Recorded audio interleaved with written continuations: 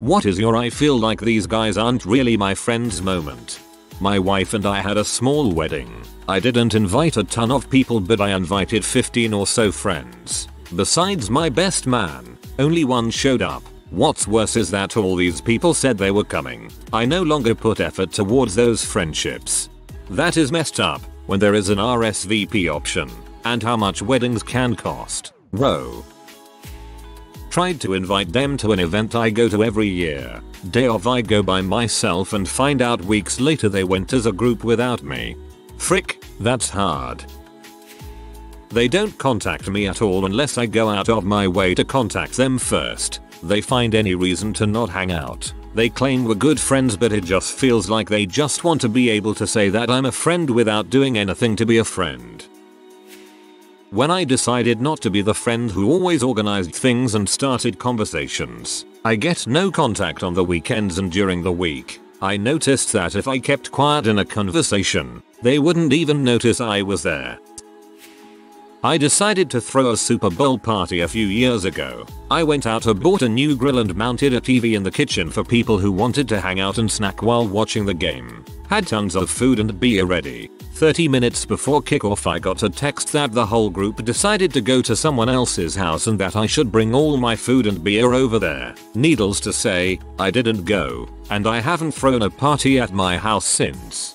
I'm just sad reading this. That sucks so much. I know it doesn't mean much from a random stranger on the internet, but I'm sorry that happened.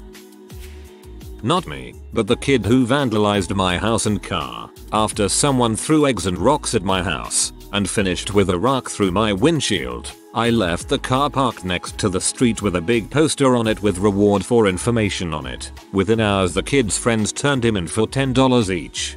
I would have denied taking the $10 for ratting that kid out, unless he was peer pressured to do it. When I was a constant butt of their jokes, and they were thinly veiled insults that they gaslighted me into thinking I made up or that they were actual jokes made out of love. I feel this. Once when I tried to bring this up, they just said I couldn't take a joke, but their jokes always made me look so stupid.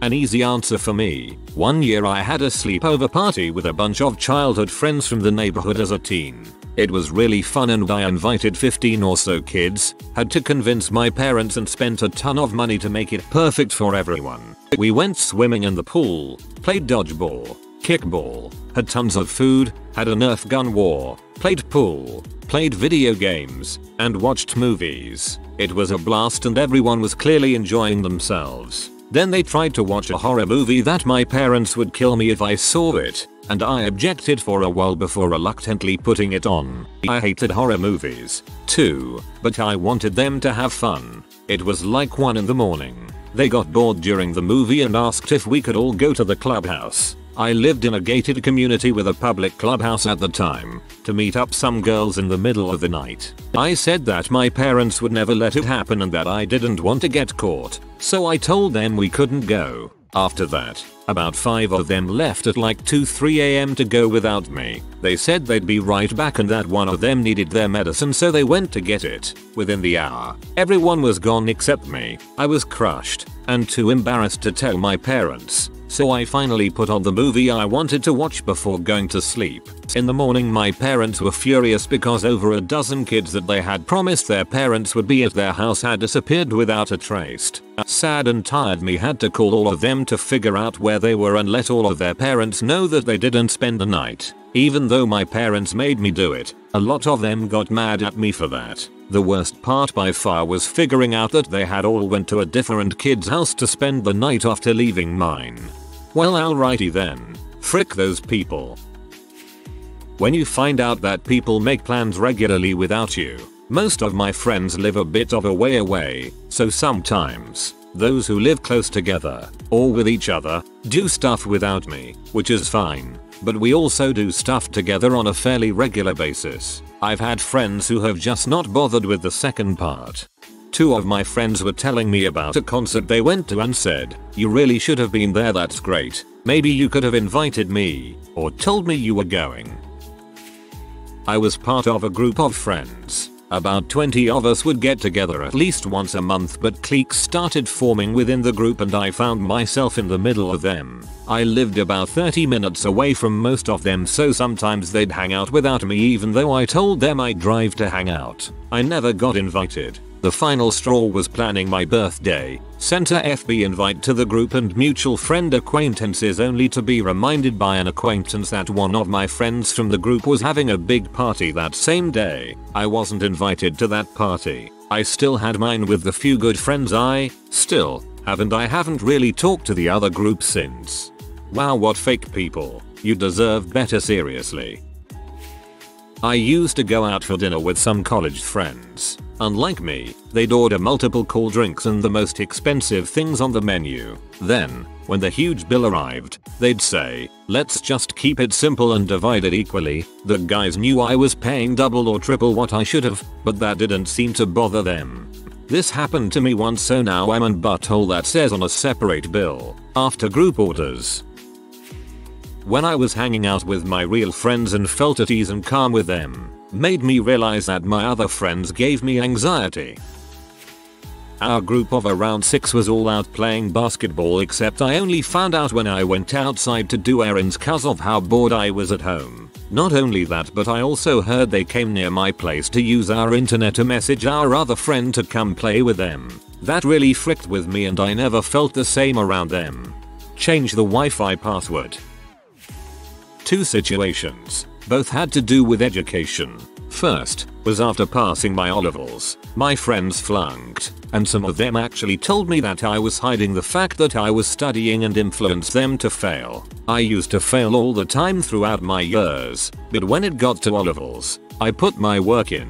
Second situation was when I mentioned to friends that I'm heading to university. We were all in a car and smoking up, and they all started laughing and saying that university won't help, or that there's no point in me specifically going to university. None of them attended university. They also have rich backgrounds. At least some of them do. I thought about how I would react if I were in their shoes, and that's when I realized that they kinda suck.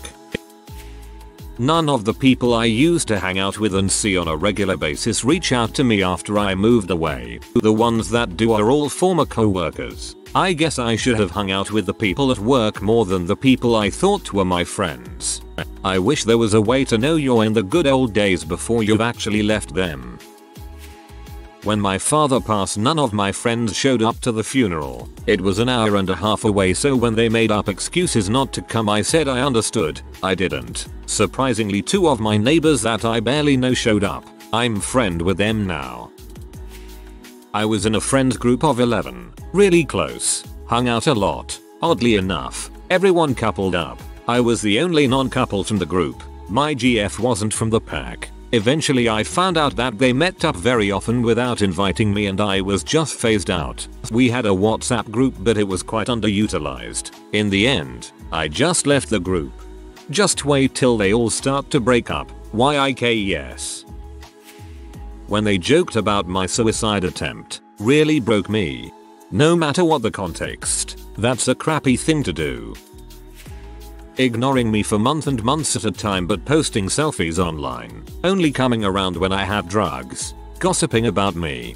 I had all the friends in the world when I was selling, doing that one. I feel I started a new job recently and a few of my co-workers and have asked me about myself and gotten to know me. In a meeting last week, 2 girls asked if I had any animals. I let them know I had a cat and they asked if they could see a picture. The meeting hadn't started yet and so I quickly went to my desk and got my phone. I came back and it was still just us in the room. I showed them the picture and put my phone in my pocket afterwards. I recently had my 30-day review and was told that me being on my phone during meetings was unprofessional and that I had offended someone in the office. When I asked which meeting my boss was referring to, he mentioned the one from last week. They were the only ones there at the time it happened, and I didn't get out my phone again, so it must have been them. Really crappy way to start a job.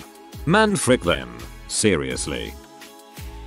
Pictures of the group of them at events I hadn't been invited to began appearing on Facebook. Then they started directly referring to and discussing these activities I hadn't been invited to in front of me, with the excuse of "we didn't think you'd be interested, so we didn't tell you." Then they started making plans in front of me, always with a "oh, but not you. This is an us thing." and only so many people can go. Maybe next time. In 2.5 years, there never seemed to be a next time. Frick man, I hate that. I went through that for 5 years myself. After that, school ended and no contact from almost everyone in the group. Pulled the classic move of cancelling an event that everyone was invited to and then actually attending the event with a select group of people. With friends on a trip to Japan, drinking one night in Roppongi district, I'm trying to taper off. Karen, no, really, it was her name, keeps putting drinks in front of me, paying the bartender for weird shots for me, but not for anyone else in the group. She's saying really catty crap, but laughing like it's all good fun, with pals. She starts saying some pointed stuff that makes me think she's been holding on to some really ugly resentment for a while. After I'm good and sloshed, she pushes me over to my partner and tells him to grab a taxi and take me back. On the way back to the hotel, I look at my partner and say, I didn't realize until now that Karen hates me. He replied, she sure seems to. Neither the trip nor the friendship was the same after that night, and I had the worst hangover of my entire life. Passed out on the floor of a Tokyo hotel bathroom. So awful. Hopefully you can or will return and make better memories on your next trip. So basically it was the end of term, so around 40-45 classmates agreed we would go to town after school, eat, take pictures, etc. Although it was not strict invites only, as they made it seem like everyone in the year were invited. The boys that I thought were the closest friends there were surprised at me coming. Eventually we split, some went to McDonald's, other Burger King, etc. We then regrouped for a group photo. At this point another 10 students that weren't initially going came, making around 50-55 people there. So one popular guy prepared to take a picture. Then some others were like, why has purple juice in it, let him take it. This picture literally had 70% of my so-called friends. I didn't feel good at all. No one offered to swap, and no, it was not because I'm a great photographer. Capital F. I was planning my birthday party last year, and when people showed up early and saw me working, nobody offered to help with anything. When a friend I was very close with texted me for the first time after several months of nothing, and it was about a pyramid scheme he was trying to recruit more people for. I was one of a dozen or so on the text. If it's any consolation, it's likely that other guy's social life is doing very poorly after that decision. A friend punched me in the stomach as the bus passed to look cool. I just accepted it until I thought about it later in the week or so. A friend, hope you revenge for it soon enough. When my friend asked me to go out with her the next day, then cancelled BC, she was going out with her parents, and then I went out with my mum the next day to kill some time and saw my friend having lunch with 4 other people. Freaking ouch. Sorry that happened. Every time I would spend time with them, it completely drained me from listening to all of their problems. I realized I was a therapist friend, rather than someone they actually cared about. I hate the fact I care but they could care less. You deserve more than that.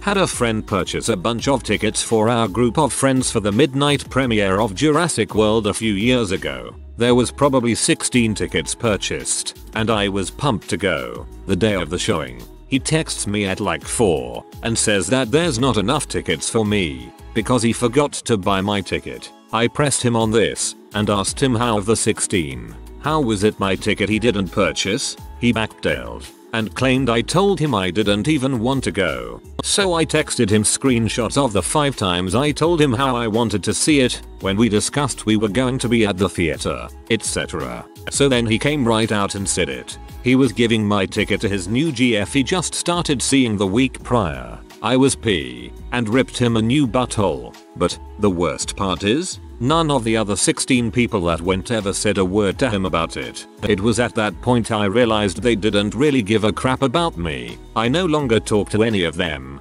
due to some other things that happened last year, but that's a story for another day. Dang, that sucks, mate. I hope you found a better group of friends. At times I think it's when you can go forever without having them reach out. This only holds true if you are the one initiating. I've had groups of friends that all manage to stay in touch and I never hear from them. It happens. I was roommates with said friend before we actually started hanging out. It started nice, gossip here and there, mutual loathing for our crappy professor, but then she started drama with the club we both go to and started ruining it for me by constantly stringing the guys in the club along. It was obvious they flirted with her and she did too, and she would manipulate them into buying her stuff. So gradually, to avoid drama, I stopped going to club and talking to her. So she kept telling our mutual friends, "Oh, I don't know why, but she, meaning me, is mad at me and ignoring me. I didn't do anything," and generally paint me as the bad guy. For your information, this girl never asked me anything, greet me or try talking to me like she said she did. She then started saying how I owed her for all the things she paid for, which confused me because every time I offered to pay her back she would decline and said it was no problem or I would pay her back if the thing bought was too expensive. This went on for the rest of the year and I was so depressed when all the low-key crap she would say to our mutual friends came back to me because they wanted both sides of the story. Luckily, she got academic probation because I stopped doing her HW for money and she never did her work, so I don't have to see her anymore or be roommates.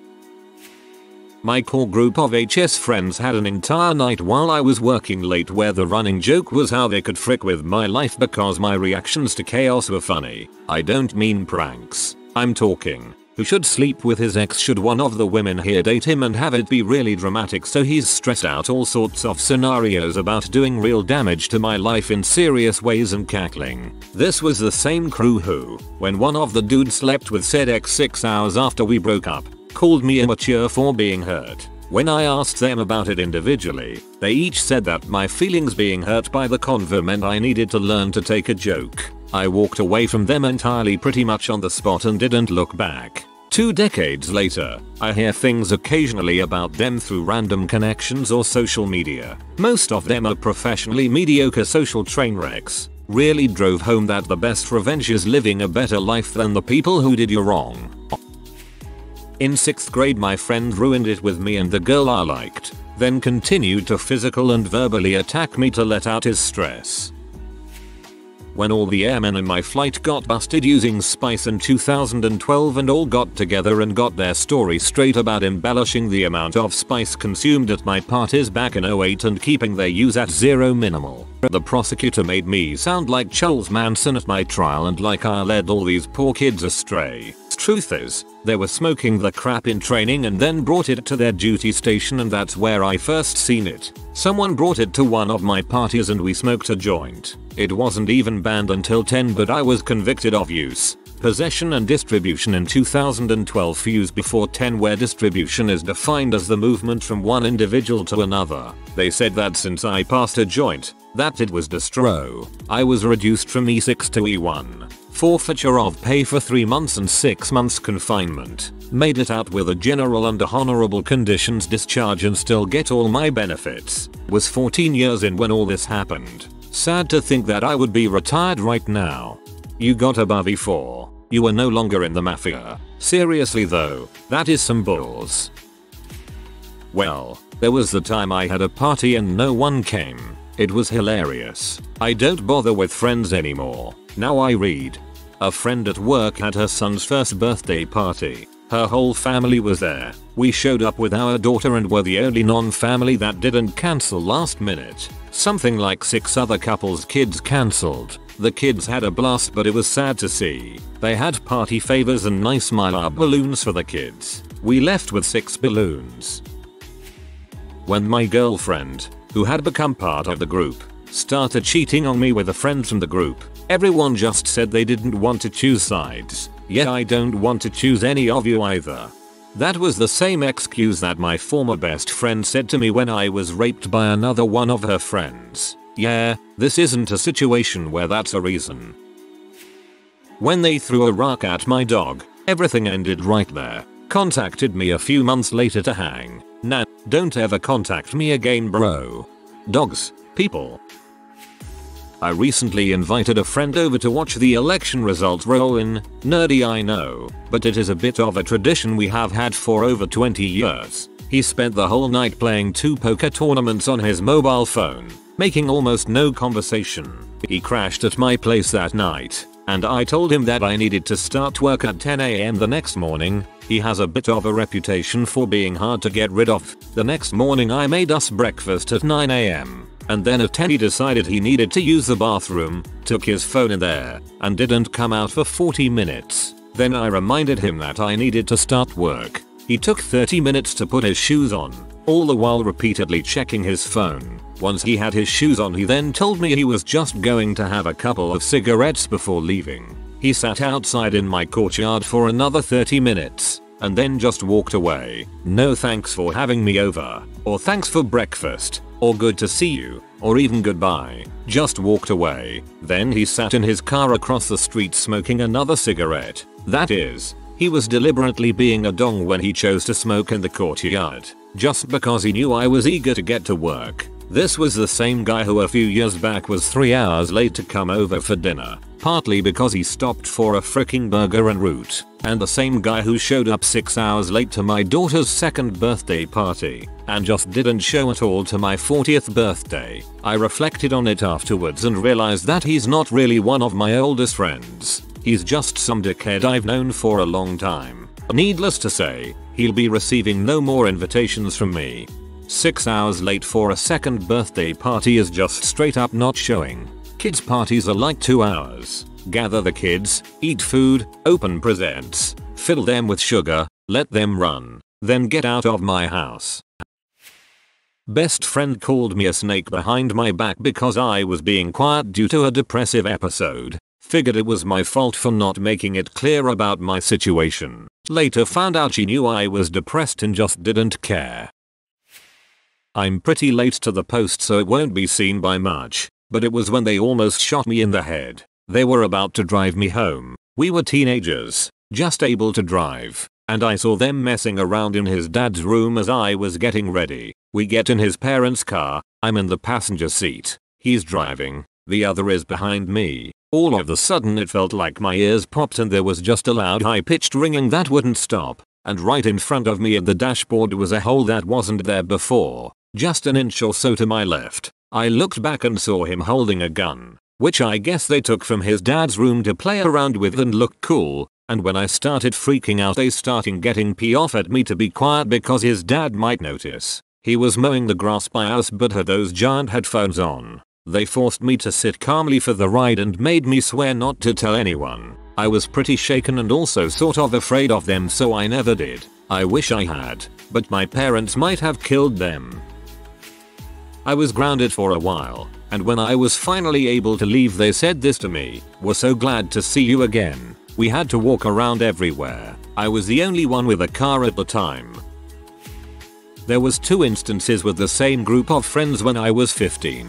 They would show up at my house to hang out and would just spend the next few hours getting off with their boyfriends. Same group of friends for my 16th birthday. I'd planned bowling, cinema, and one by one they dropped out a few days beforehand. One of them, who I thought was my best friend, straight out said she didn't want to see the movie I'd picked out for my birthday but got her boyfriend to call me to tell me they weren't going. The friendships with that group fizzled out a few years later. My best friend and I had a falling out. She instigated it, and the other friends never bothered to contact me afterwards. It's been 20 years and I'm really surprised none of them have contacted me with one of those "hey girl, hey hun" spam messages from an MLM scheme, because they would definitely be the kind of people who would get caught up in that crap.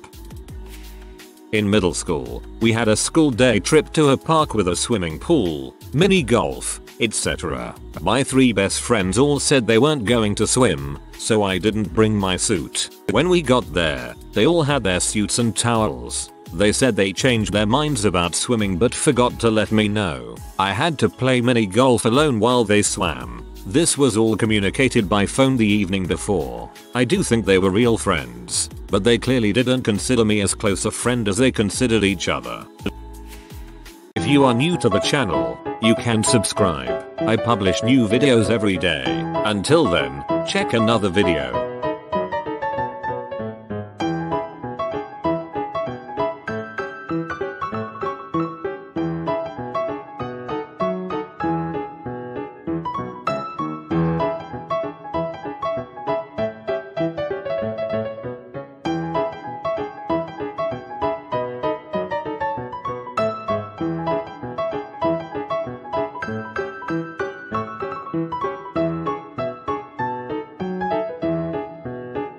Bye for now.